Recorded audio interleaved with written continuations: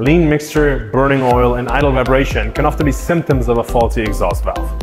Traditionally, you would detect exhaust valve issues by opening the oil cap and checking if there's any strong suction going on, and then to pull out the oil dipstick to see if there's any noticeable shaking. But these methods are limited to detecting severely damaged exhaust valves. For early stage issues, relying on negative pressure values is crucial. Different vehicular models and engines have varying negative pressure values. During oil burning or major overhaul, using a negative pressure gauge is essential. When using the PT520 Digital Manometer to measure the crankcase exhaust valve's negative pressure, you can switch between 10 different units of measurement, typically sticking with mbar.